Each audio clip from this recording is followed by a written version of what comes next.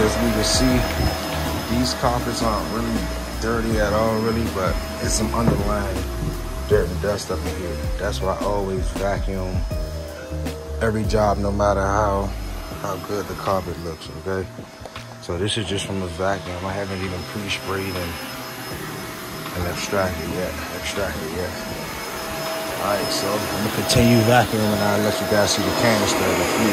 By the way, this is one of the vacuums I use here for everyone that asks. This is a sharp professional. Great. All right, see you guys in a second.